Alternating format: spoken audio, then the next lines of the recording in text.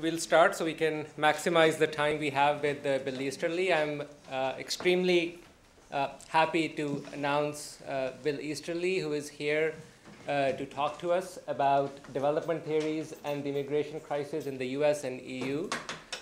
Bill has a recent book called The Tyranny of Experts, Economists, Dictators, and the Forgotten Rights of the Poor, which came out in March 2014. I very much like the book, and since the book came out, we have really wanted to have Bill come here to Princeton and talk about his work. So again, I'm extremely glad that we could manage that.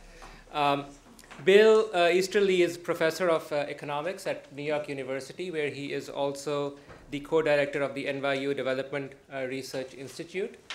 Before joining NYU, Bill was working at the World Bank in the research group, and prior to that, he got his PhD in economics from MIT.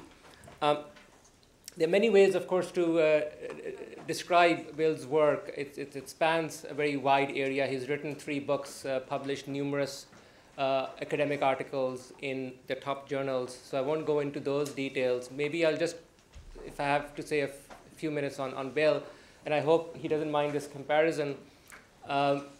We usually think of economics in terms of right and left, and there are economists like maybe freshwater, saltwater, and things like that. And usually, someone like Friedrich Hayek is associated with people on the conservative side, and perhaps Amartya Sen with people on the left. But I think there is a common core if you read the work of either Hayek or Sen, and that common core is where I see Bill also belong, which is this idea that when we think of economics, or when we think of the economic society more generally, the most important aspect perhaps is not capital, labor, and what goes into the production function, more things of that sort, but there's actually something even more fundamental that economists need to take seriously.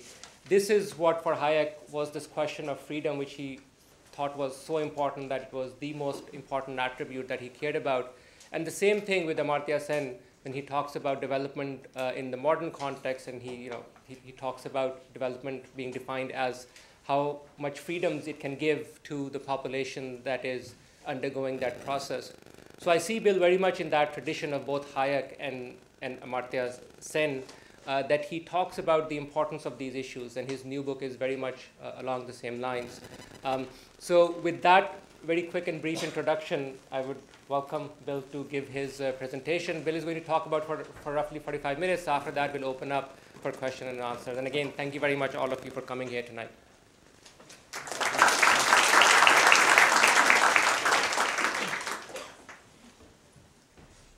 Thank you, Atif, for that very nice introduction. Let me do a sound check, and those of you in the back, if you cannot hear me, raise your hand. That's a trick question. If you can hear me, raise your hand in the back. Yes, thank you. So this talk is based on a chapter from the book that Atif so kindly promoted for me, The Tyranny of Experts. It has a chapter on migration, and then some further kind of development since the book was published. And what we're going to talk about is sort of the relationship between the debate that I've been involved in for a long time, and many other development economists are involved in, the debate on foreign aid. We've been having this really heated debate on foreign aid, and a lot of us didn't realize until a lot later that we were also having a debate about migration at the same time that we're having a debate about foreign aid. And that's the idea that I want to try to get across to you today, that these debates do not stay within one policy area. They spill from one area into the other in very unexpected and tricky ways. And so let me start off talking about kind of the big picture development theories as they affect our views of aid and migration. So first, let's talk about aid and development theories. The classic model of development, in which is sort of the most favorable model for having a really big effect of aid on poverty and development, is a sort of poverty trap model, in which poor people are trapped in a vicious circle of poverty and malnutrition and disease and illiteracy and conflict and violence, and all these things are reinforcing each other. And there's there are these sort of easy, simple technical fixes that are available for these problems, but poor people cannot afford to pay for them, and so they remain stuck in this vicious circle. But if only some of it outside sort of funding or financing became available for these simple technical fixes, then you would be able to kind of pretty easily get out of a poverty trap, solve all these things. So it's what we could call like a very technocratic solution, that you just need to get a number of very simple technical fixes for these problems, and bang, you've solved poverty. And that's sort of been the appealing message behind a lot of the advocacy for more aid and more donations to NGOs, is that it's not that hard. There are these things like, say, malnutrition. Malnutrition is partly a shortage of essential vitamins. So say vitamin A deficiency, there's a very simple tablet that has a lot of vitamin A capsules. Just take vitamin A capsules, which cost a few pennies per dose, and you've solved one of the facets of malnutrition, and that you assemble all of these packages together and you escape the poverty trap, you solve poverty, and it seems so easy. But of course, the central insight of economics is nothing could be as easy as that and really exist. It's like the old, it's one of the worst and lamest jokes in economics is the joke, and I'm telling it because it's so funny how bad the joke is. It's the economist walking along on the sidewalk and seeing a $20 bill and saying, well, I'm not going to pick that up. That couldn't be real, or else somebody else would have already picked it up. I'm glad I got the laugh for how bad the joke is. But that captures a very important insight of economics. If it was really that easy, why are these problems still not solved after 60 years of foreign aid and development efforts? Why is there still so much poverty and so much of these problems still existing in the world? And that's been a lot of what the aid debate has been about. But I'm not mainly going to talk about that. What we're mainly going to talk about is the other dimension of that solution, that is that this solution is, and this is of course one of the reasons why it's not as easy as it seems, is this solution is specified in this purely technocratic way in which there's no politics. Politics magically has vanished. And so, and this, this aid in itself is supposed to be completely apolitical. It doesn't have any, if there is any politics, unbeknownst to the aid officials in the world, their actions have no effect on any politics whatsoever. They themselves are completely apolitical themselves. Let me give you kind of a shocking example of how much that is really not true. And this is an aid finance program in Ethiopia that was called villagization. And what this was, it was one of unfortunately many kind of forced resettlement schemes that are now coming back in development with being implemented by official aid agencies. And so this program forced poor farmers in the Gambela region of Ethiopia to move. They were forced by government troops at gunpoint to give up their old lands and to move to model villages like the one you see in the picture here. This model village was they were forced to construct this model village where the government was giving them this model village in place of their old lands that they had been dispossessed of at gunpoint. The old lands, by the way, there were allegations that they were sold to foreign investors to enrich the ruling party. That sounds a little bit like politics that's going on after all. And this model village is abandoned now because, for one reason, it had no water in the dry season. Kind of a strike against being a viable model village that people would want to move to. And so, the bottom line of this story is this was kind of a shocking human and political and economic rights violation of these poor peasants. And so this is a way in which aid is decidedly not apolitical. In other words, it is political. It's not technocratic. It does involve often involve some kind of political oppression, some kind of political rights violation. And that's something that the development community has been very slow to kind of acknowledge and to kind of deal with. These kind of rights violations that happen in the course of what is allegedly, politically neutral technocratic aid. It almost seems as if development people don't care about political and economic and human rights, the kind that were violated in this story. And I could tell you many other stories with similar, some of them appeared on there was one in Uganda that appeared on the front page of the New York Times, and it still didn't seem to, it involved, momentarily embarrassed the World Bank, but the World Bank got away with no consequences for this project. It was very quickly forgotten in the development community, and so there seems to be a kind of indifference in the development community, which, to be fair to the aid community about this, they might just think, well, there's nothing I can do about the rights situation in Ethiopia or Uganda, so I'm just not going to bother about it. I'm going to do my best feeding in these technical inputs, and there's nothing I can do about rights. The sad part of this is that, rights doesn't, once you violate rights in one context, and this is kind of going to be the theme of the talk today, once you show kind of a great indifference and not caring to rights of poor people in one context, then it's going to be hard to avoid that they spill over into some other context, such as migration and xenophobia and attitudes towards poor migrants to our country here at home. And so that's the theme that we're going to explore today, is that rights really do matter because they matter not only in the aid context, but they're also going to matter in the migration context. And so that's why it's so important that we not be so indifferent to rights, even in the aid and development context.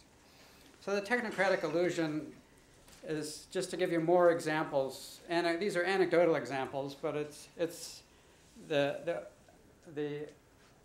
sort of abundance of these kind of anecdotes is so overwhelming that at some point they become data and are convincing that indeed there is this sort of indifference to rights. Bill Gates is one person who is kind of embodies the technocratic idea. Again, to be fair to him, he's a very good man. He's done a lot of good. His intentions are wonderful. He just seems to have this typical blind spot that is so common in the aid community of not seeing politics, not seeing kind of the rights violations that are happening in the background. Gates is a big fan of the Ethiopian government and the specific dictator Meles Zenawi, who was in power for 20 years until he died of natural causes a couple of years ago, after the time of this quote. But Gates saw the Ethiopian government as operating not with this sort of rights violation that we just saw, but very technocratically the government officials are seeing where things are working, using field data, where things aren't, and using this beautiful technocratic approach. Meles has made real progress in helping the people of Ethiopia. And so again, we're kind of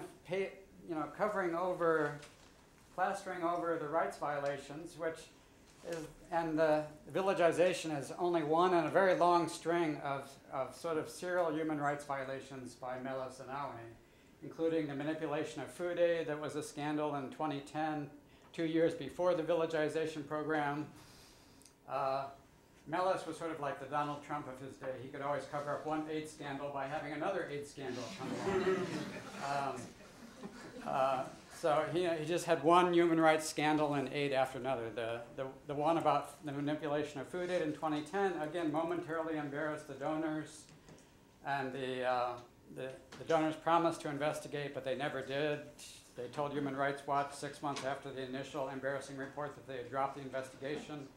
This 2012 villagization embarrassed DFID, the British aid agency, enough that they actually did drop their support for the villagization program, but they continued to lavish funding on every other program of the Ethiopian government run by the same people doing this rights violation. So again, it just seems there's this serial indifference to human rights in the aid world, which matters because domestic and international politics really do matter, and part of the reason they matter is that one of the ways in which not only domestic politics matters, but international politics matters. One reason that Meles and his supporters were able to operate with such impunity was that he was a major ally of the US and the UK in the war on terror. And one thing that has happened with the war on terror is that there's actually been an increase in aid going the most to the most oppressive and violent regimes in the world. So if you take the World Bank's ranking of sort of quality of government accountability and corruption and political violence and stability and divide the governments of the aid-receiving world into the worst and the best, the worst quarter of governments have got the largest aid increase since 9/11. So if you take 9/11 as the dividing point, which you kind of expect to see the war on terror effect, the war on terror effect has been very pronounced to kind of direct even more aid to the world's most oppressive and violent governments. So why does this matter? Why do we want to kind of debunk the technocratic illusion? And of course, it already matters for aid, although, as I've told you, it's very hard to get aid people to care about this. It already matters in aid that we are directly violating the rights of some peasants in Ethiopia that were being deprived of their land at gunpoint. It mattered in Uganda that farmers were deprived of their land at gunpoint. There's already something that it should be defined as part of the development goal itself, that rights is something of intrinsic value in and of itself that should not be violated. But also it matters because we're unintentionally also by these actions participating in the whole global debate on equal rights for all people. And that's going to spill over into our attitudes towards poor people who are coming to our country in the US or the EU as migrants as well. So if we're willing to violate the rights of poor people in Ethiopia or Uganda, we're also going to be more willing to tolerate xenophobic attitudes and the kind of abuses that follow from xenophobic attitudes towards poor migrants coming to the US and EU here. And that's the way in which, these very well-intentioned aid actors are unintentionally contributing to a whole global debate that is going on around these liberal values for equal rights for all people, that if you violate them in one context, you're going to set the precedent for violating them in other contexts as well. And if you fight them in one context, then you are well positioned to fight them intellectually in the migration context as well. So let me give you some examples of this. And one is that aid has always actually been used as kind of a politically convenient out for not wanting to deal with migration. And this has a very long history in development. I also had a lot of fun in writing the Tyranny of Experts book and sort of retracing the long history of the development idea. It has a very long history. It's a myth that it was only invented after World War II to deal with the aftermath of colonialism. It actually goes way back early into the 20th century, into the 19th century, way back. And part of the context is that it actually the development idea partially arose in response to dealing with migration pressures, especially from the extreme controversies that came up starting in the late 19th century and continuing in the 20th century of very hostile American attitudes towards immigration from Asia. And so there was a series of laws passed in the US, and actually not only in the US, but also in Australia, New Zealand, and Canada, and South Africa, and many other overseas British dominions, excluding Asians from immigration for kind of very explicitly racist and xenophobic reasons. And aid came along as kind of like, well, here's something that we can do for you instead. If you'll just please not come to our country, because I'm sorry to tell you this, we don't actually want you to come, but if you do stay at home, we will give you aid. And so aid was a nice political out for the humanitarian lobby in the rich countries in the US. I don't think it convinced people in China that they had gotten a good deal, but it did convince the humanitarian lobby in the US to kind of assuage its conscience about the kind of evils of kind of racist immigration restrictions. That, well, even though we were not allowing the Chinese to come here, if they would just agree to stay at home, we would give them a lot of aid to develop China. And so the idea of development, one of the big roots of the idea of development was in pre-revolutionary China in the 1920s. It started in the 1920s, and some of the early efforts in development of the Rockefeller Foundation on health and many other areas that are very familiar sounding today were in pre-revolutionary China starting in the 1920s, right after the passage of what was called the Oriental Exclusion Act of 1924, which was a total ban on Asian immigration to the US. And aid continues to operate that way today. There's an author that I'm going to kind of unfairly pick on today named Sir Paul Collier. He's a very well-meaning good guy. He's a good academic. He just happens to very well embody a lot of the things that I want to criticize, so I'm going to engage in a very polite sort of debate with Sir Paul Collier today, and he's welcome to attack back if he wants to. I'll send him a video of this, and you should invite him to come speak and rebut everything that I've said to you today. So Paul Collier said essentially the same thing as the 1920s story. He said in a book, a sort of anti-migration book that he wrote in 2013 called Exodus, if a society decides not to open its doors to migrants from poor countries, it could just opt for more foreign aid. Now, I might be nasty and say, well, migration, we have lots of evidence it really works to get people out of poverty, and foreign aid can't really say that, but I won't go there. Instead, the idea is really, I'm not sure who we're convincing, but maybe we're convincing at least ourselves that we're not allowing people to escape poverty by moving from a poor country to our rich country, but we are going to give them aid to alleviate their poverty if they just stay at home. And Paul Collier is still offering this deal today and saying that Norway is one example that has tight restrictions on immigration but very generous aid, and so Norway gets a free pass on its immigration restrictions because it's giving aid.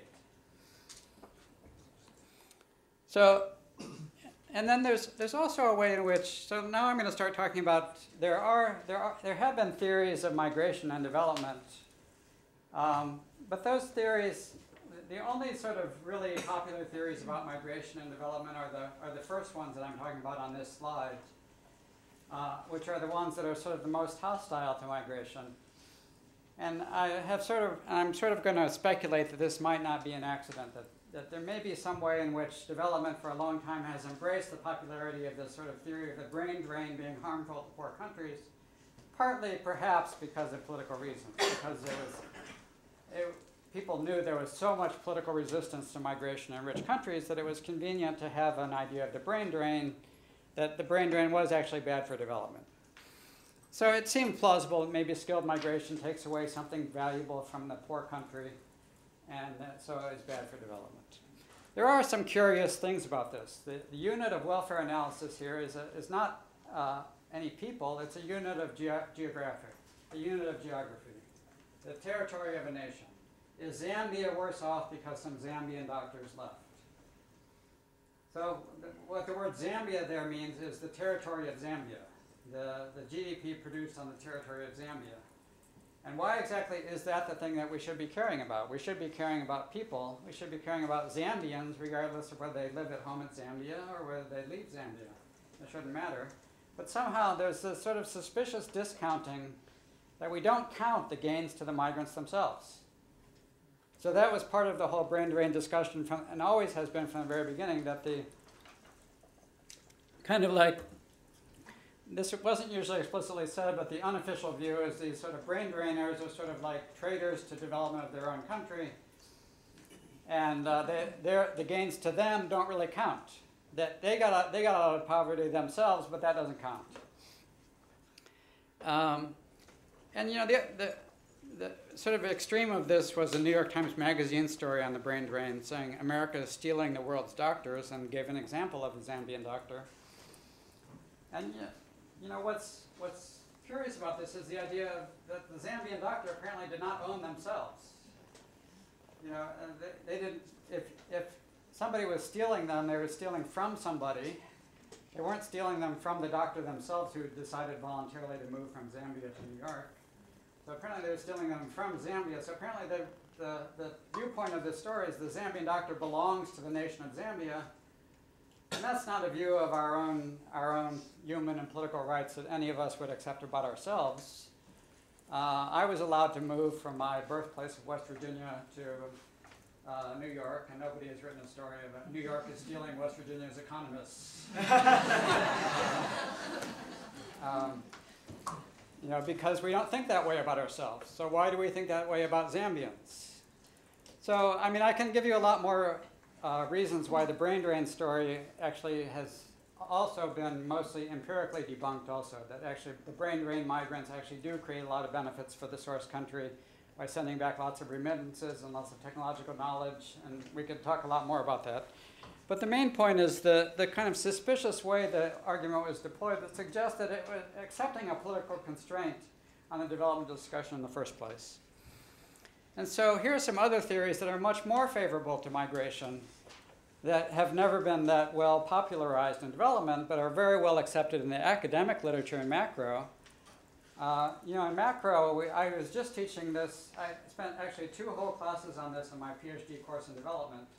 that one of the main ways development happens is by reallocating resources from low TFP units to high TFP units. And those units, they could be geographic regions, they could be firms, they could be cities. We just went over a paper on U.S. has realized many gains by moving people from low TFP cities to high TFP cities like New York. But somehow we don't count those TFP gains when the gains cross a national border. And again, that sounds like there's this suspicious kind of political constraint going on in the development discussion that we're discounting those gains. And also this movement from low productivity to high productivity places that pay higher wages is also extremely useful, extremely easy, much easier way of relieving your own poverty by just moving. One of the pro-migration researchers who's made this argument is Michael Clemens, who's written with Lant Pritchett on this, and pointed out that they've done this calculation that 82% of Haitians who have ever escaped poverty out of Haiti have done so by migrating from Haiti to the U.S. So, we're overlooking a really strong poverty alleviation program by de-emphasizing migration and emphasizing aid, and that seems to be politically constrained. We could also go over, lots more reasons why economists are more recently recognizing a lot of the gains that are available from migration. Migrations also are ways that I've already mentioned, the technological diffusion, that migrants send back home technology. Migrant diasporas are also very good for setting up international trade networks.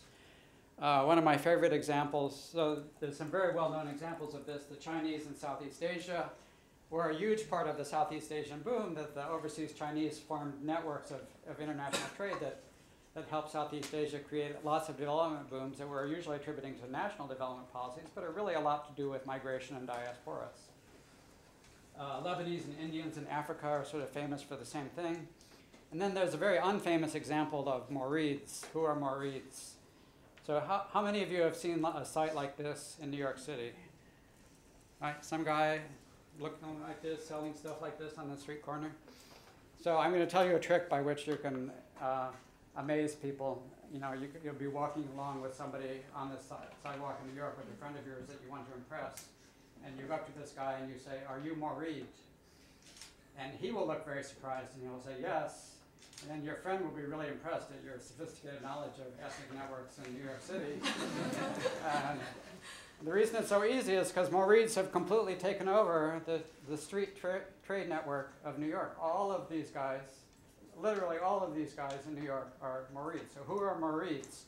Morids are a religious brotherhood that originated in the late 19th century in Senegal, in the city of Touba, Senegal, from a Morid prophet known as Bamba.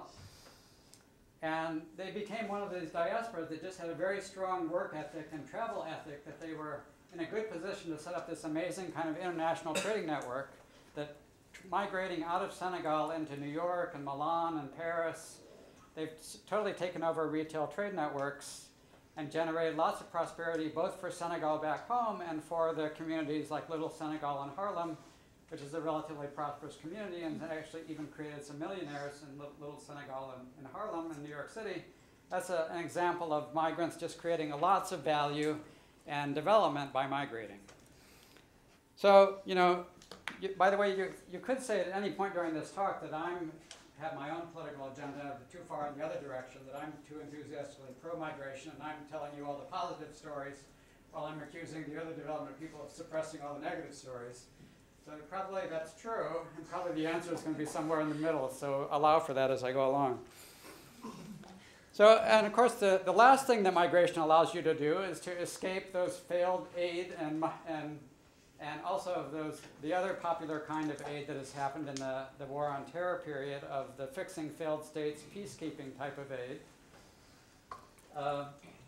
The Ethiopia villagization actually itself, the story that I told you earlier in the talk, itself created its own refugee diaspora, and it created refugees that went over the border into Kenya, into refugee camps, fleeing the villagization program in Ethiopia. And the reason that DFID actually did eventually get embarrassed into dropping their support for the program is one of them actually made their way a guy who is known in court documents only as Mr. O, made his way to the UK and sued DFID for what had happened to him. He sued the British aid agency for what had happened to him. That was a really great occasion on which someone was momentarily held responsible for all of this that we're talking about today. DFID actually decided to kind of quiet the whole thing before it went to court. They agreed to drop their support for villagization before it went to court. And so it never actually went to trial. Other top sources for refugees are, other fleeing from other failed peacekeeping or military interventions, such as Iraq, Somalia, DR Congo. And that's part of the sad story of the failure of aid and peacekeeping and fixing failed state efforts. So, the least thing we could do is let the victims of those efforts migrate to avoid the consequences of what happened in those cases. So that's yet another argument for the migration as a safety valve for failed aid efforts. Now, the last part of the talk today, I'm going to talk about something that's more speculative and frankly is just the beginning of a research agenda rather than really based on any solid research agenda. It's something that economists are beginning to talk about, what political scientists and sociologists have already been talking about for a long time. Economists are very arrogant sort of imperialists of the social scientists. We only think something is a real topic once we start talking about it. So I'm sorry about that. I apologize for myself and my fellow economists. Ed Glaser wrote a kind of path-breaking article called The Political Economy of Hatred, how politicians manipulate racial animosity and xenophobia. There's a couple of papers by economists on how the U.S. government manipulates human rights reporting on its allies. And then a most recent paper on stereotypes that I'm going to talk about a little bit in a moment. And then there's a Journal of Economic Perspective symposium on something that's going to be related to what we're talking about here, on how our beliefs about development and our theories about development themselves, we may this article described it as motivated evasions, that we think about evidence in a way that might take our self-interest into account, that we might want to find a nice development theory to talk about that makes us feel good even while we're acting egotistically. And I've already given you a kind of example of that. Brain drain. So brain drain was a classic example of that. Now, of course, brain drain as a theory should be tested only on the basis of objective logic and theory and evidence. I'm not saying any of this political influence stuff automatically makes a theory wrong. I'm just suggesting that sometimes these theories are also embraced not because they're correct, but because they're convenient politically. And the idea of sort of motivated evasions is that we want to embrace theories that are politically convenient for our view of ourselves. So the idea of feeling moral while acting egotistically is the brain drain theory is a good example of that. So it allowed the rich country voters to feel like we don't want you to come to our country for our own selfish reasons, but we don't want to feel selfish, so we actually want to convince you that skilled migration is bad for you. That is, we're actually acting in your own good by not letting you come to our country. So if you get a theory that has those ingredients, it's going to sell well politically, and that's sort of a prediction of these kind of new theories of kind of motivated evasion. Now, these theories can be very, very dangerous because they could just discredit all objective knowledge altogether, which is the extreme that some people have gone to, the kind of Foucault postmodernist view of knowledge, that there's no objective knowledge, all knowledge is political, and I don't want to go there at all. I'm not suggesting anything like that. I'm just suggesting that we be aware of the kind of political constraints and motivations that might influence development ideas and theories, but not automatically discredit them. We still have to test the theories on the basis of evidence and logic and theory.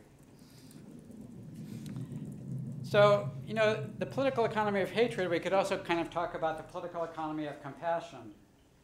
That in development, we've had an interest in creating certain kinds of images that are good for motivating a lot of fundraising for development, a lot of contributions to NGOs, a lot of taxpayer support for aid dollars. And oftentimes, these images are kind of stereotypical negative images of poor people. And so that's the last part that I'm going to talk about today, about how we sort of unintentionally, maybe ourselves, create contributed in our own little small way to xenophobic images, that we ourselves have created stereotypical negative images. And in defense of that, negative images are great for fundraising. Negative images of poor people are great for fundraising, and that's maybe the higher calling that people see in creating those images. And by the way, you should also be aware of the incentive of the other side, that the incentives for migration might have an incentive to exaggerate the positive images, like I might have been doing in this talk, as I've already warned you. That I might have an image to tell you these happy stories of Maurides and skilled workers who benefit everybody and all that, because I am I'm more inclined to support my pro-migration arguments. So both sides, need the aim of this exercise is just to be aware of how these images can be manipulated to support either side. And if you're aware of the manipulation, then you're more likely to go look for that solid evidence and try to make sure that the evidence is supporting them or not. So there's been lots of discussions about this in development debates for a long time. It was really started by, before I get there, I'll give you before I get you the origins of this sort of debate about development images in development debates, I'll give you, again, I'll pick on poor Mr. Collier. Here is a previous statement from his, the reason he's such a great example is he first wrote a book about promoting aid and development called The Bottom Billion, very successful and book that had a lot of impact. And in this book, he gives this image that Africa coexists with the 21st century, but their reality is the 14th century, civil war, plague, ignorance. Now that's, I have to confess I was not a fan of this statement. I have spent a lot of time in Africa. Why am I not a fan of this statement? Well, it seems like an example of exactly what this paper that I talked about by Bordelot, Kaufman, Genioli, and Schleifer on stereotypes, we're talking about. That it's true that there's a higher incidence of war, disease, and illiteracy in Africa than in some other regions. What's going on here is what is going on here that creates the stereotype. So it's true that there's a higher incidence of these problems in Africa. So how do we go to this generalization that is in Collier's statement? Well, here's the theory of stereotypes as presented by these authors, that there's some behavior that is overrepresented in Africa compared to some comparison region. So here I picked on the example of one aspect of war that was in the Collier statements, child soldiers. So you think of child soldiers, a lot of you will think of African stories, because there are a lot of African stories of child soldiers. You could even make and it's definitely, you could show that compared to a lot of other comparison groups, the incidence of child soldiers in Africa is higher than in other regions.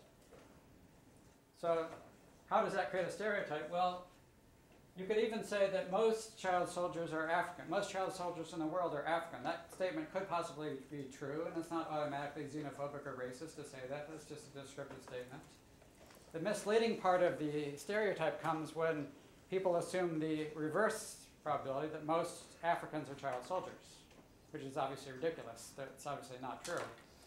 But that confusion of reverse conditional probabilities is the confusion that Schleifer et al. Zero in on is how stereotypes get created.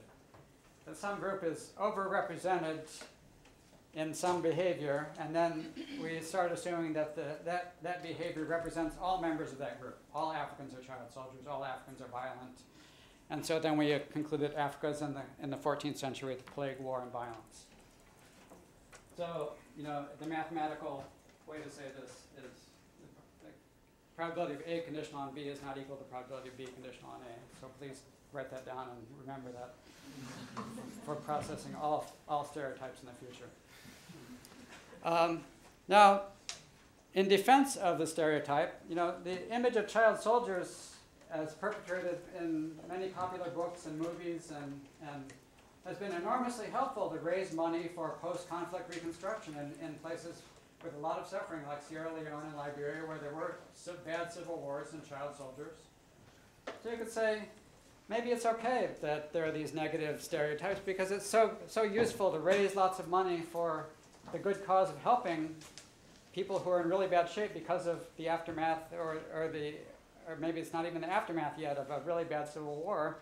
And of course, child soldiers, you can't think of a group of people who are more horribly treated and mistreated than child soldiers, that anyone, all of us, of course, would like to help that group.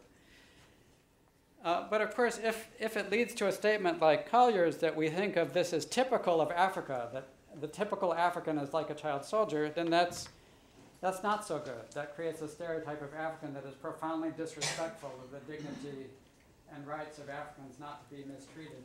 The statement, in fact, is intrinsically xenophobic, because what is the definition of xenophobia? Xenophobia is an unreasonable fear of foreigners.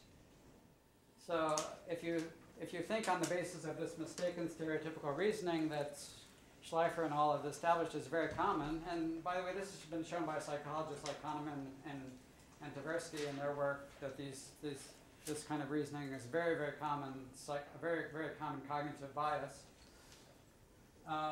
Then that image is already wrong in and of itself, that it's disrespectful to the rights of Africans to think of Africans in such a negative way. And then, of course, it's going to blow up when we start talking about migration of Africans to the US or to the EU, that if you have such a negative image, it's going to fuel even make more toxic the immigration debate. So here's the real data. So I said, eventually you have to get to the real data, the real evidence. So this is something that I've been working on for a long time. This was actually a paper published a long time ago in 2009 in the Journal of Economic Literature, trying to correct some of these stereotypes. So what is the average annual war deaths in Africa as a proportion of the population? 0.001 is the proportion of the African population dying in war. What is the proportion of male children ages 10 to 17 who actually were child soldiers in 1999? It's 0.0019. 0.19% of all male Africans aged 10 to 17 were child soldiers. And that actually was a historic high. It's much lower now that the civil wars have ended. Famine. Is famine a typical experience of Africans? 0.0029 proportion of the African population. I read a story recently in the New York Times. Africa is emptying out. All of Africa's refugees. An image that creates very fearful images for rich country voters, that all of Africa is on the move trying to migrate into Europe or the US. Is that true? What is the percent of refugees? 0.0053 of the population. And AIDS was another stereotype that was at the time that I was debunking. So, when you look at the true proportions, of course these things are extremely, extremely low proportions. So this statement that the reality is the 14th century civil war plague ignorance, that's just a grossly unfair generalization about Africans when you look at the real data. I could go over more of them like this. Jamaican murder rates are 50 times higher than in Britain, so be worried about those Jamaican immigrants with guns. Jamaican murder rate is a lot higher than Britain because Britain has almost no murder rate, but there's something about the Brits, they're just can't even get around to murdering anybody, but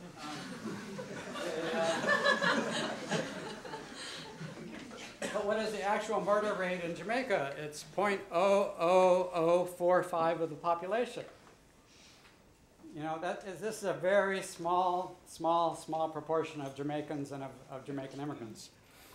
So this confusion about, once you hear about some overrepresented group, you apply it to, as Collier did, to all Jamaican immigrants, and it's only applying to this extremely small proportion. That's how stereotypes get created, by this simple cognitive mistake that is so common in all of us. Another one by Collier is, Nigerian immigrants to other societies tend to be untrusting and opportunistic.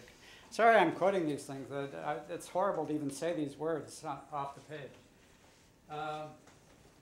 So again, you could say that the incidence of trust is empirically lower in Nigeria than some other places, but it wasn't that low.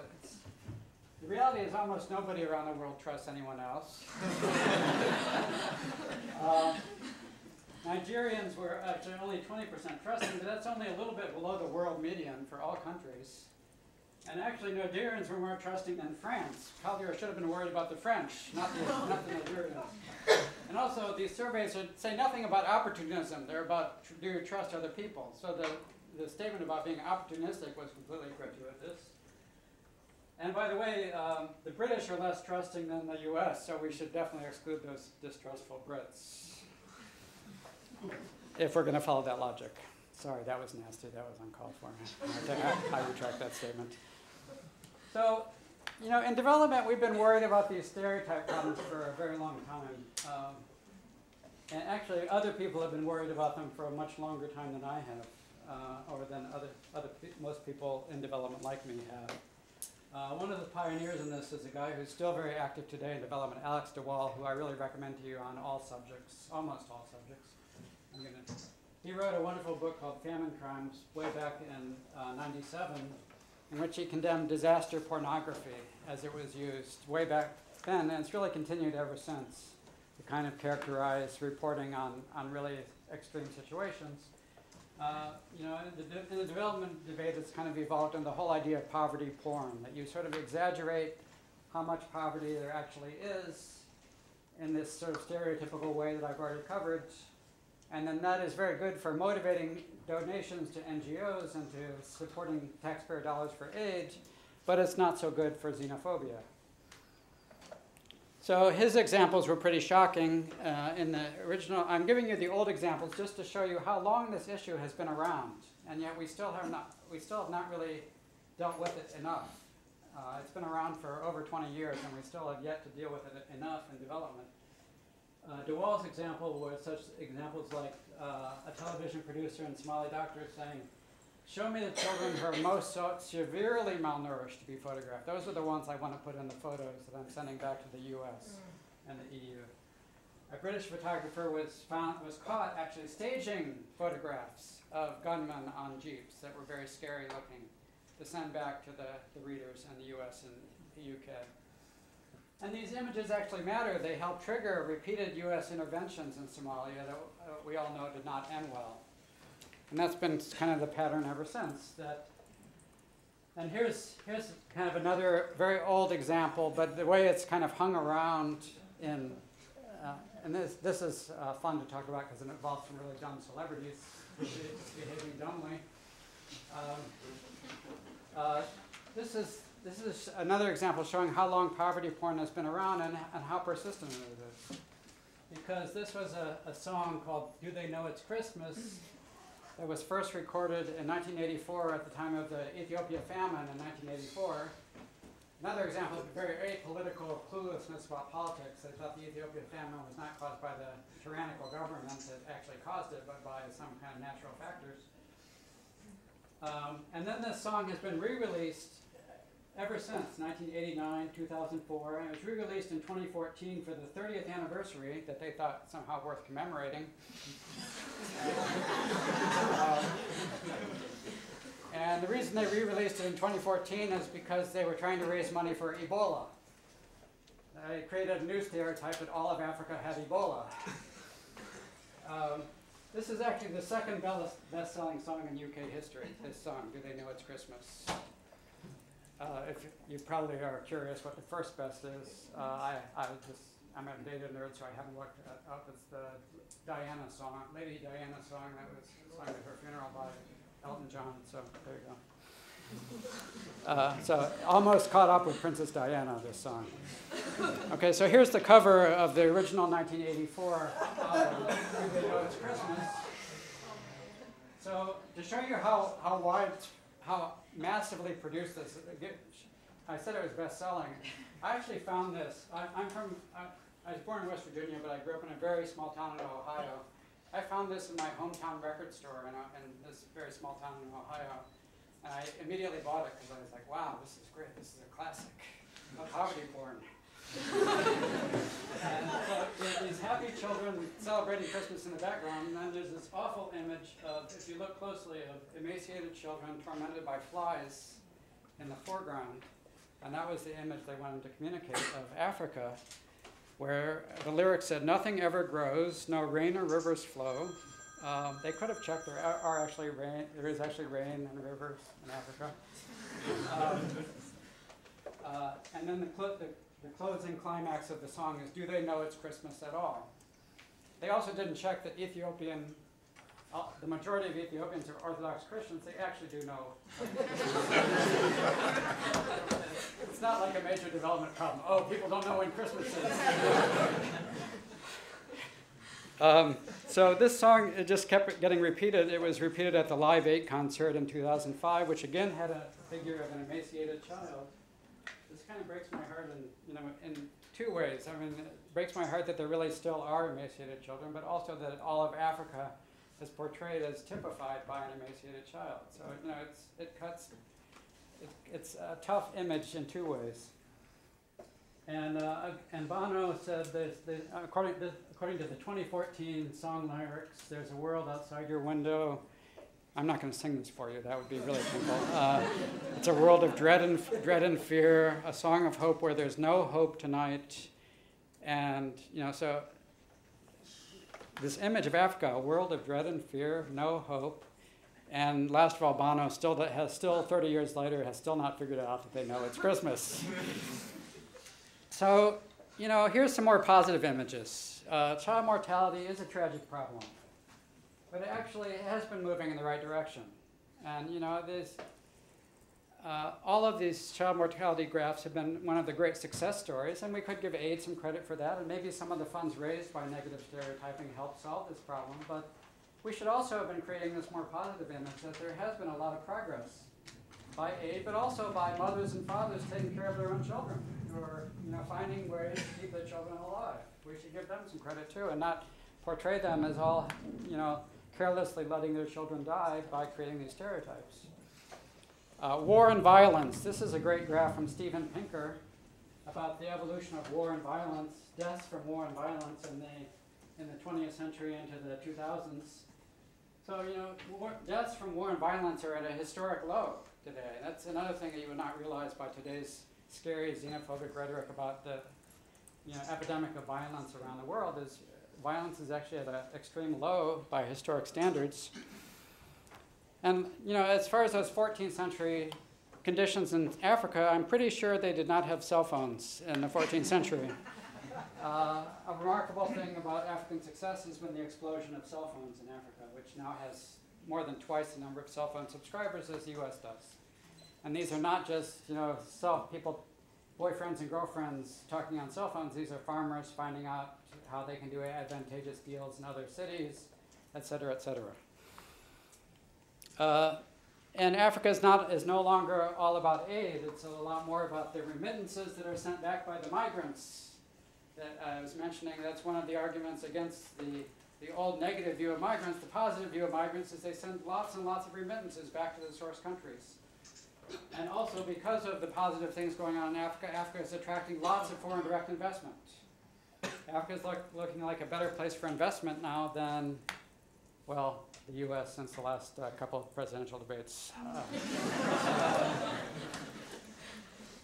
So the last thing I'll leave you with is here's again maybe I'm going too far in the other direction looking for positive images, but here's an amazing statistic that has been circulated a lot, that Africans are also a remarkably educated group in the U.S. So all those Nigerian doctors that were accused of being untrusting and opportunistic, they're actually accounting for a lot of great stuff in the U.S. and UK. In the U.S., 49% of African immigrants are college educated. That's more than any other ethnic group, either native or immigrant. So, one thing I like about this is, one group of who reacted very forcefully against poverty porn about Africa has been Africans. So the best example of this I know is a satirical video that was produced by some African musicians about radiator aid from Africa to Norway. There's this song, kind of emotional song about in Norway kids are freezing, Africans can help, we send radiator aid to Norway, create a stereotype of Norway as all freezing children, we can help them with radiators.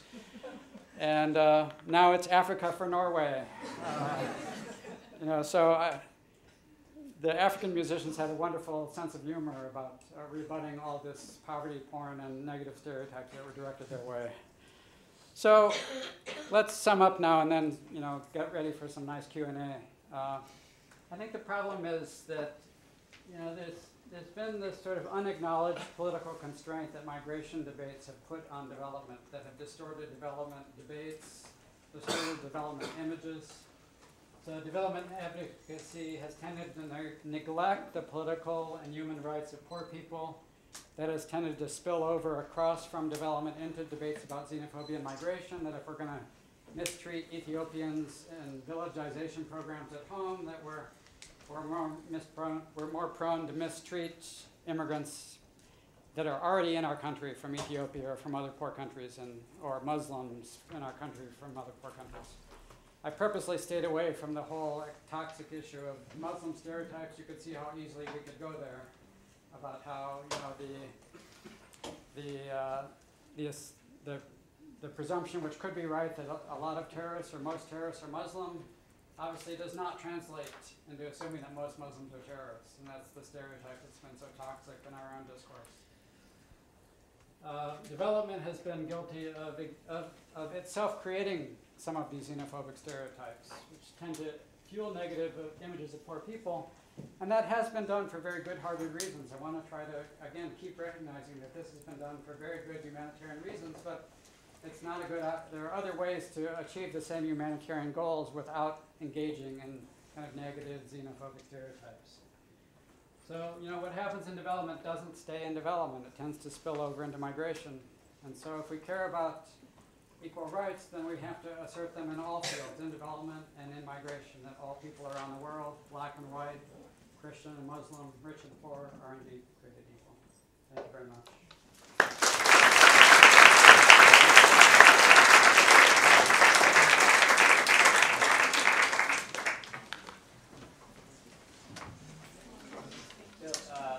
Thank you very much. Do you want to sit and take questions? Yeah. So I'd be happy to take questions. Yes, there's one here. Hi. Please speak loudly, because I want everyone to hear you. Yes, please. Hi. This was an amazing lecture. It's really, really informative. But then I had a question about. Sorry, I didn't hear the first part you said.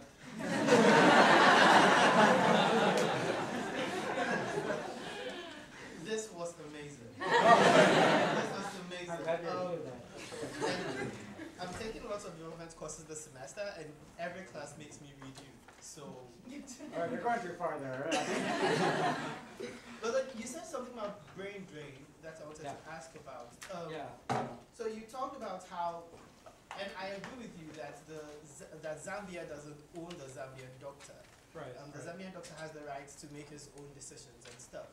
But don't you think that for every Zambian doctor that leaves, you're affecting the number of people who receive help from these doctors? Because if the doctor comes and works here and gets money and sends the money back to Zambia, it doesn't translate into more doctors in Zambia helping the sick people there. Yeah. So a couple of things about that. So of course that matters a lot. So of course it's still important to solve the problem of Zambians having access to doctors. So, one thing to ask is what is going on in Zambia that leads to a very high exodus of doctors for the UK or the US. Of course, some of it is obvious that, we talked about the TFP theories, that higher productivity in the US and UK means that they can pay more for doctors than Zambia can. So the doctors are going to go to where there are higher wages. What we also want to know is, even taking that into account, is there something, is the Zambian health service really doing badly paying its own doctors? Is there something about the way aid programs are designed that are they're not addressing well the problem of getting adequate payment for doctors or getting adequate supply of doctors? So those are all things to take into account. As far as, but to even get more nuance on the brain drain issue, the reason it's kind of gotten overturned is, remember, some of the people in Zambia who are going to all the time and effort to become doctors, they know that these migration opportunities that exist are out there. And so, you should not automatically assume if you just shut off the migration that you would now get all this wonderful supply of doctors in Zambia. Because if you shut off the migration opportunities, then fewer people would want to get trained as doctors in Zambia in the first place. Because some of them were already responding to the expectation that some of them would be able to migrate. So that's the other nuance of the brain drain issue. Why it's, and somehow all of these arguments were just left out there undiscovered. My great colleague, who's a Ghanaian-American economist, Yawan Yarko, is one of those who has really uncovered a lot of these arguments and argued them very forcefully. He himself is a great example of the African diaspora doing great things for Ghana. He embodies this kind of reversal of the brain drain. He's also uncovered a lot of these intellectual arguments. It just seems kind of strange that these arguments were kind of laying around in plain sight and not talked about for so many years. Why was that? And I can't prove that it was because of anti-migration sentiment, but that's what it seems suspicious that all sides of that argument. Okay, more. Yes, please. Hi, I'm James Vadi Williams. I'm from Nigeria. I trust everyone in this room. What do you think is the ideal role for foreign aid when we talk about development, especially in Africa? Yeah, I knew I was going to get that question.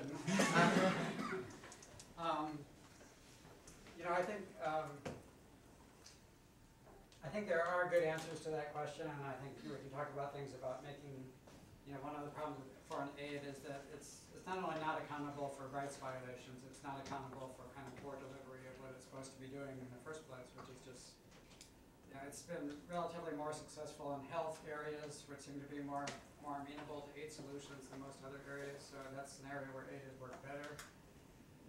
But partially because health outcomes are more observable and accountability is easier in health and other areas. So accountability is the biggest problem in aid, the lack of accountability for kind of material delivery. So that's what I think aid could still have a role if you could fix that problem, and health kind of suggests there's some hope. Yeah. I want to ask about the sort of, you are pushing back against a great amount of negative imagery that you say is very much purposeful.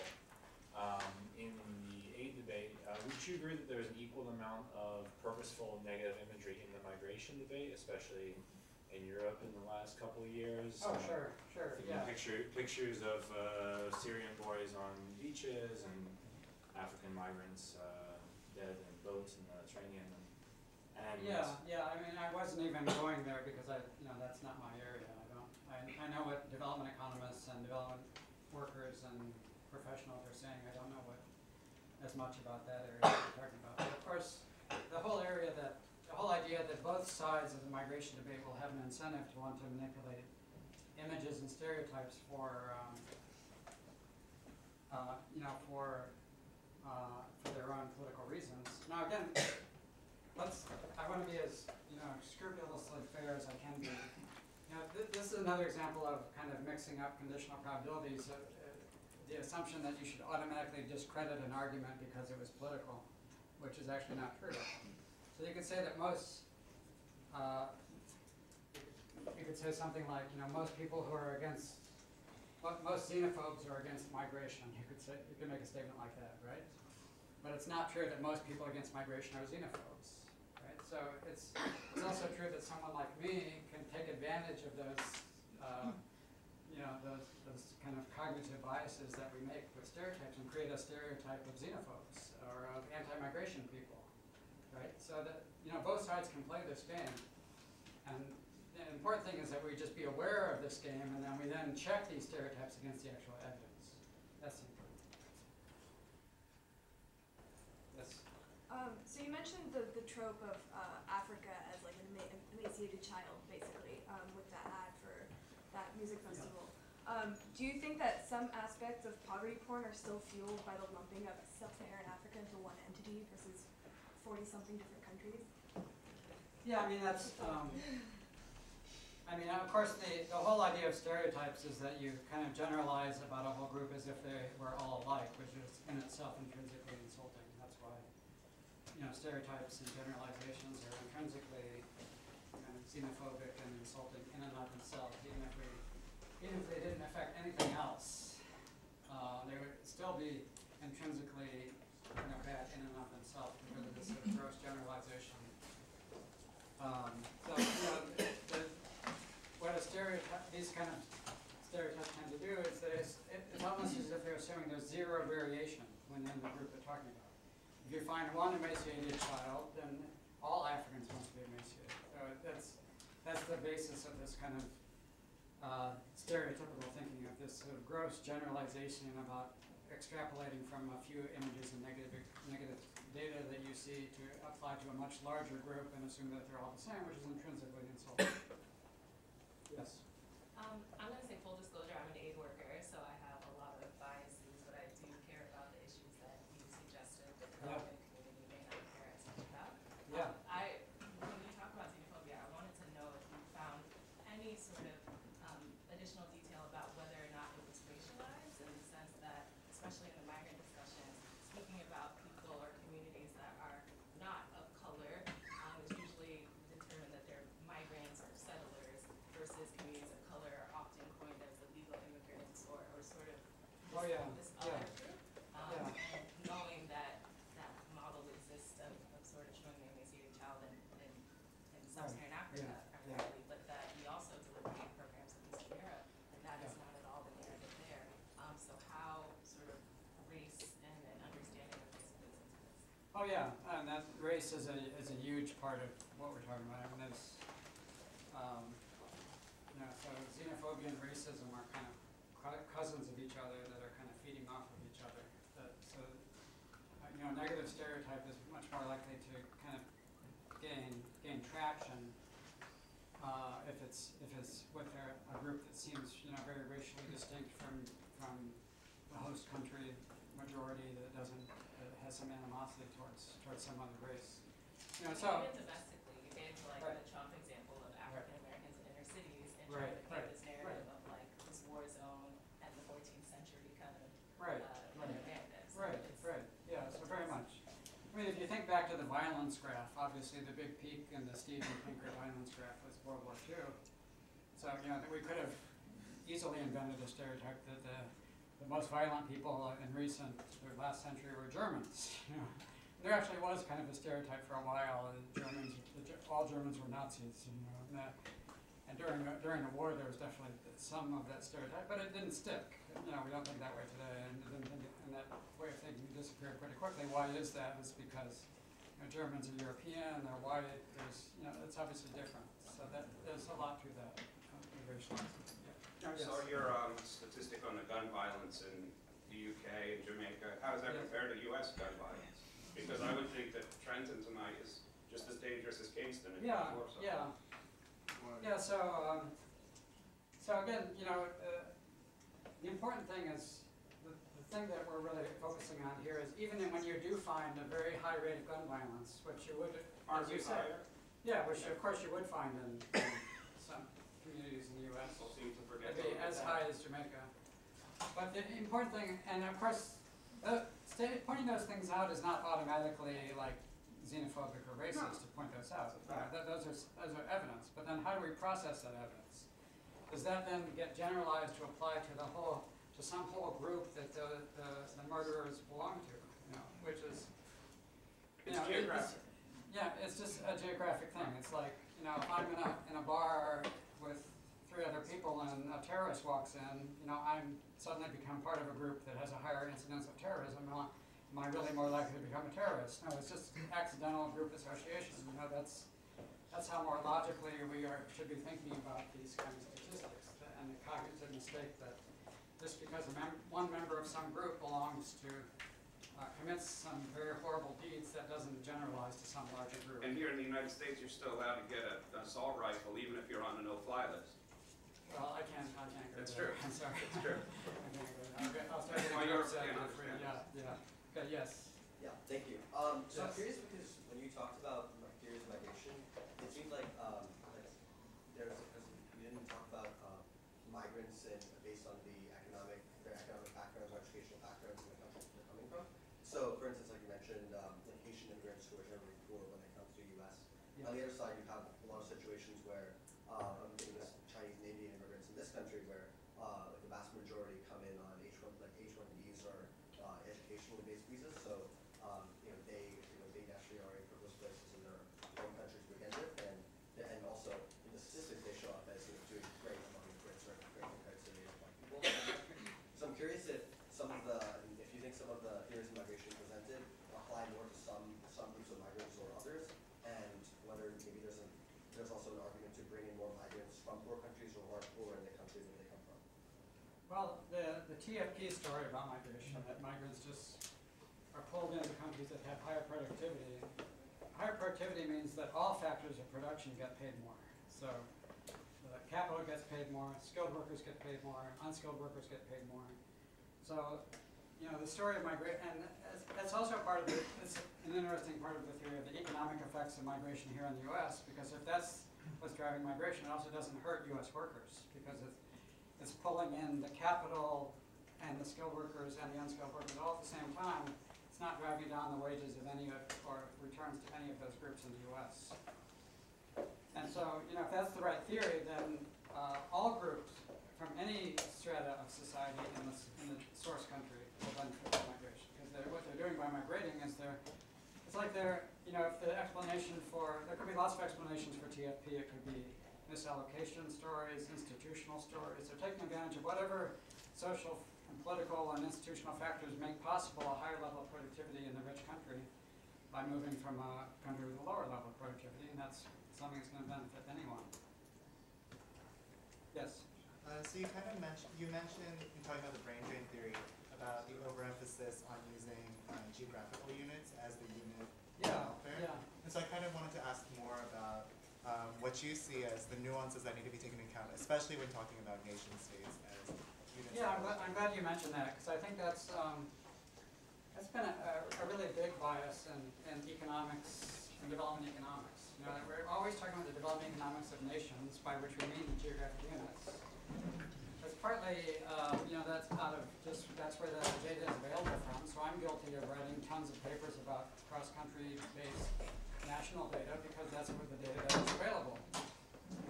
It's only more recently we're starting to get like satellite rights data that gives us some proxy for poverty and prosperity and geographic regions all over the world that we can start talking about ethnic groups and geographic regions having distinct performance. But I think it's not only because of the data availability. I think there is a political bias also that we really, we think of ourselves as development experts as we're advising national policymakers. National policymakers are concerned with the territory of their own country. So, in a rich country or a poor country, they're concerned with the territory of their own country. There's no sort of international policymaker that's in charge of all the migrating people that are migrating to get their own TFP gains by migrating. There's nobody in charge of that we could be advising, and so we wind up orienting basically orienting development economics to serve the agenda of political officials, which I think we're going too far by doing that. We should not limit ourselves to just be the slaves of political officials by doing development economics. We should do what's good for all people that could be affected by development, which includes migrants who are not covered by any political official. Do you see change happening in that direction? It's already happened in academic development economics. We've already written lots of papers about this that I'm drawing on to give this talk. It's not yet really happening in the official development world or the NGO world, which is still very much having the mindset of helping nations rather than people. Yeah, I've got lots of, yes, yeah. Please. So this is a comment on the section that you were talking about development theories and migration, the way to explain this different ways. So I was just wondering that the way we explain domestic migration, rural to urban, and urban economics has a framework for that, how zoning and building regulations restrict and protect rents actually. So the same phenomenon I think at the international migration is at one point of time they would move to these countries, and now they don't want others to move to these countries. The way that it happened in cities actually, that some time ago they moved it. So I think that provides a nice framework to explain international migration, that what has evolved in urban economics on that rents thing. Yeah, I'm glad you mentioned that. That is because by coincidence I was just covering that in the development PhD class that I'm teaching at NYU. There's a paper by Shea and Moretti most recently about. Glazer has also done it. Yeah. So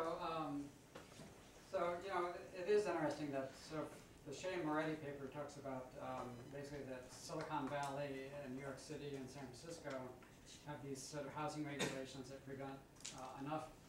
There could be lots of easy productivity gains from letting more people come in to those very high productivity places, but they're not coming in because of the housing regulations. There's no housing for people to come into.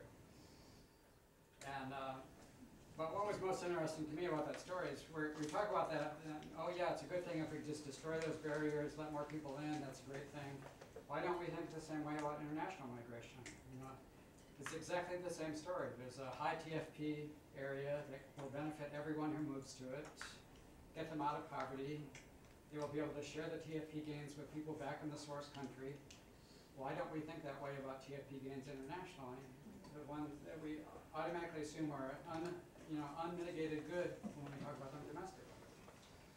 So, I don't know. Yes? How do you think we can raise awareness about poverty or about human rights violations in other countries without creating stereotypes? I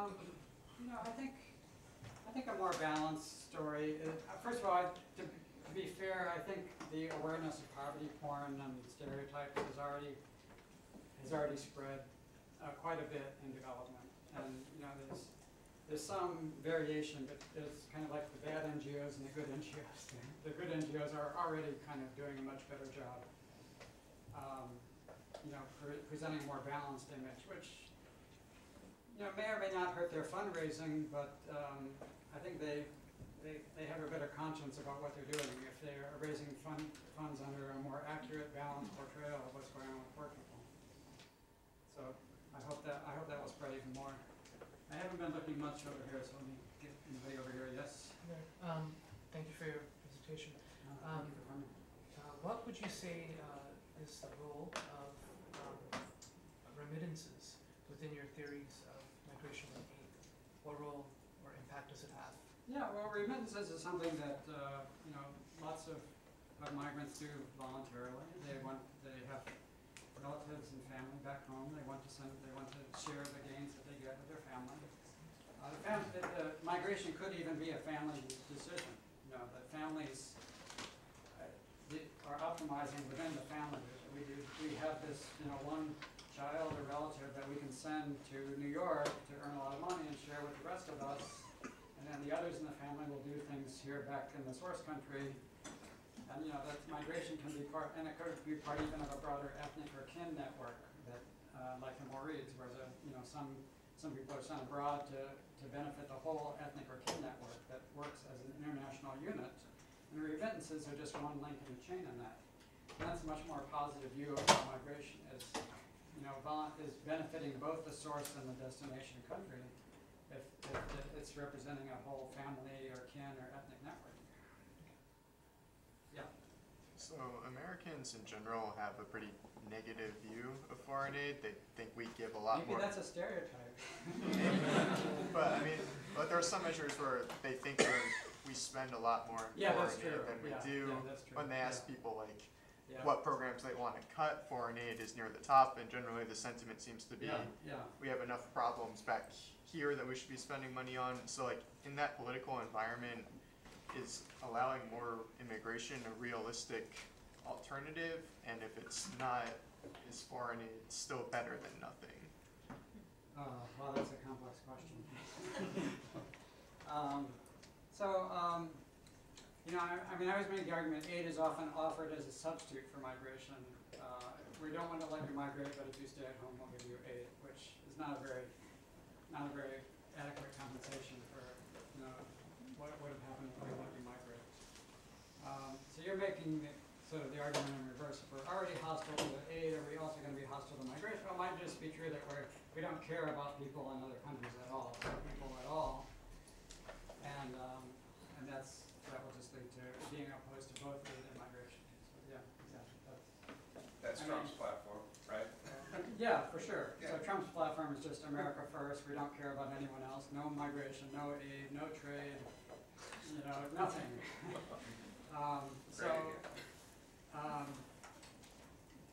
I think development people have been working hard to try to get people to care in any way they can about poor people, about their material needs, about their rights, about them as deserving of aid or deserving of the opportunity to migrate, anything that will stick to make people care more about poor people. I think that's been the agenda of the whole development humanitarian movement.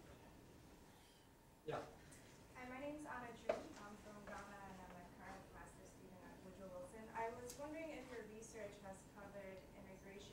within the continent and the crisis that exists on the ground? Because the stereotype is most Africans are immigrating outside of the continent, but actually a lot of movement happens between and among African countries. And so we have the issue of xenophobia in South Africa directed towards fellow Africans. So I was wondering if that's a possible extension of the research or if you're already working on it. Yeah, so I was aware of that, and that's a good corrective to assuming that only the Americans and Europeans are the bad guys as far as xenophobia. Xenophobia is a pretty widespread phenomenon around the world, and there's many incidences in many places around the world. You mentioned South Africa being one of them. Hostility towards migrants is a very common phenomenon around the world. But also the stereotype that the U.S. and the EU are the desired places. Yeah, absolutely. Because Nigeria, Kenya, and South Africa are within the continent. Yeah, that in itself is also a good corrective. The idea that we're so great, everyone wants to come to the U.S. and we have to ration out how this wonderful greatness of ours to be very limited to a very small number of people that we want to let in. And that's not even true, because there are many other places that people do migrate to and can migrate to. You mentioned the movements within Africa. Part of the Maurite story is actually also a story of migration within Africa. The Maurites have also gone to Gabon from Senegal and brought a lot of good things from Senegal to Gabon and a lot of trade links. And of course, there are also many other places around the world that migrants are benefiting by going to. The Gulf states are another huge magnet for migration that is very seldom talked about in the whole migration story. So lots of other places that people are migrating to gain, and it's not just like the one so-called supposedly wonderful, image that we have of ourselves as Americans. In fact, actually, migration. What's really bizarre about the recent surge of xenophobia in the U.S. is that migration is actually down in the U.S. For example, across the Mexican border, migration is actually down because people are saying, "Hey, this is not so great. What's happening in the U.S.? Who wants to go there?" So, that's yet another stereotype that we should not all assume it's all about us as rich Americans. Rich Americans should not assume it's all about us as rich Americans for the reasons you said. Yeah. Maybe you didn't want to go there, but how would you kind of put some of the phenomena that you were discussing in connection with what's going on in the U.S. right now politically? Well, what's going on in the U.S. right now kind of motivated me to want to give a talk like this. I think I honestly have not. The next place that I really want to go in my own research is I've started reading the research of people like Raphael and many other political scientists who have been way ahead of the economists who are doing research on the determinants of migration attitudes and xenophobia and so on. And there's a wonderfully rich literature about that I'm not the right person to ask about that. I've only started to read that literature. And maybe that will help us understand But I think I'm sort of half academic, half public intellectual that I feel an obligation, and I think lots of other public intellectuals feel an obligation to kind of, this is a major moment, what's going on now, this really scary resurgence of racism and white nationalism and xenophobia in the U.S., and I think public intellectuals, if they have something specific and concrete to say from their own specialty about that, they should do that right now, and I think that's what we should all be doing. Yes. Yeah. You were emphasizing the role of individual rights when it comes to development, and I was wondering whether industrialized countries, whether they should actively promote those individual rights in some countries, and if so, how? Yeah, I think that's the question of how to promote individual rights in poor countries is it's not an easy one to answer, and a lot of the answers that you would like are the wrong ones. One answer I'm definitely not in favor of, and most economists are not in favor of, is invading some other poor country to convey the blessings of individual rights and democracy on them. It's like, it's an inherent contradiction that you invade another country and force them to be free. We coerce you to have the right to be uncoerced. It's just inherently contradictory, and we've seen that it has disastrous fallout when you do that. So that's definitely not an answer. And I think that's part of the damage of the war on terror has been the false credibility that it's given to all these kind of fixing failed states, peacekeeping, nation building kind of efforts. Maybe some of them occasionally work, but most of the times they don't. And it's just those things are just not working. So that's the difficulty of solving that problem of what to do about individual human rights, political rights in poor countries. That's what's kept development economists from talking about rights. They say and I've heard many development economists say this, we don't want to talk about rights because there's nothing we can do about them. But I don't think that's a good answer, particularly not in this context that we're talking about today. We should intrinsically care about rights even if we don't immediately figure out what to do about them, because just advocating the principle of individual rights will eventually in some unpredictable way in some other area, like today we're seeing the neglect of rights may have been costly and kind of like now that we have to deal with the resurgence of xenophobia. If we had been kind of more on the ball of preaching individual rights, maybe we'd have a more credible answer as development economists to xenophobia. And so I think that's the way in which, advocating rights just in general, even if you don't have a practical way to do so, advocacy is itself a powerful force for social change. It's very hard to measure it. It's very hard to empirically show what it does. But it wasn't like Martin Luther King Jr. was asked, what's the evidence that your whole "I have a dream" approach works? It's just like it's something that intrinsically changes societies about saying "I have a dream." And there are many Martin Luther Kings around the world that are now in jail and kind of not given enough voice by development advocates. So I think, if anything, that what we can do is advocacy and give voice to those people who are advocating for rights in poor countries, many of whom are in jail or in exile. I don't know what you want to do about time. How many more? One more question? Who wants to be the last question? You have to be very enthusiastic. Both hands in the air. Anybody? Okay, I have my eyes on you. So okay. So as you establish some of the most... You have a lot of responsibility right now. Try to deliver. Yeah. So as you establish some of the most predatory fundraising and sometimes some of the most effective, and the attempt to kind of reform the conduct of the media and fundraisers seems Sisyphean at times. So given that, what do you recommend our kind of distribution of effort should be between making developed countries more hospitable to migration on one hand, or reforming the conduct of fundraisers on the other? I guess I see the two as related.